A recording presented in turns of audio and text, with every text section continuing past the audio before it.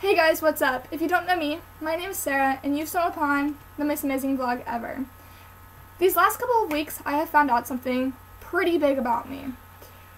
I will do anything to make a person like me.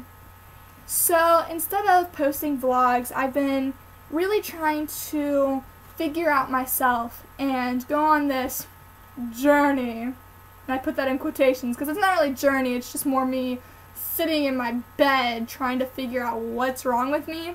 And I've come to the conclusion that nothing's wrong with me. It's just I go to extremes. When a person doesn't like me, I will do absolutely anything to make them like me. I will change anything about myself. And it's come to a point where I've realized that that's not who I want to be. I don't want to please everybody. I just want to please myself.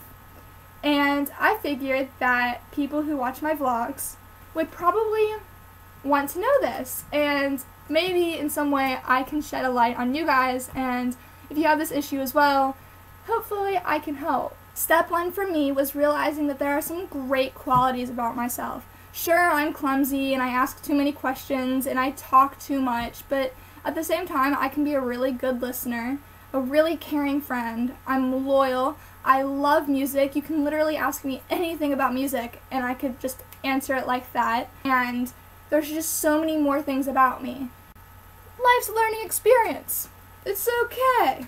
Step two for me was realizing that there are a lot of things that I love to do. Do things that make you happy. I enjoy walking. I love walking around my neighborhood. I'll walk to UDF. If I wasn't so lazy, I'd walk to Panera. I also really enjoy video games. I just recently got a Netflix. I do things that make me happy. Oh, not to mention my summer reading, which isn't that bad of a thing other than that terrible study guide that I haven't started. But those are things that I like to do. I like to do my summer reading on time. I like to walk around my neighborhood. I enjoy going to Bath & Body Works and trying on all the lotion and all the perfume and stay in there until my head hurts and I get really dizzy because Bath & Body Works is awesome. I love drinking water because I think it's healthy, and even though I ate like a whole cake, I can drink that water and be like, oh wow, I treated myself nicely. I think lastly for me, to kind of help come to terms, was figuring out whether or not I actually really did do something to hurt this person.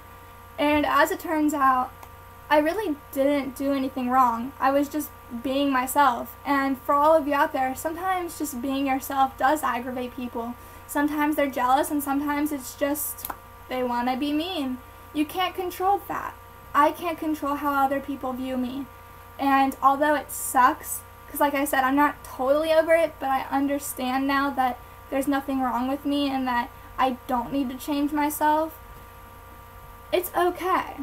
Like, knowing someone doesn't like me probably won't kill me. It might upset me for a little bit longer, but it won't kill me, and that's okay. I'm perfectly fine with being alive and having someone hate me. I'm perfectly happy when someone does like me.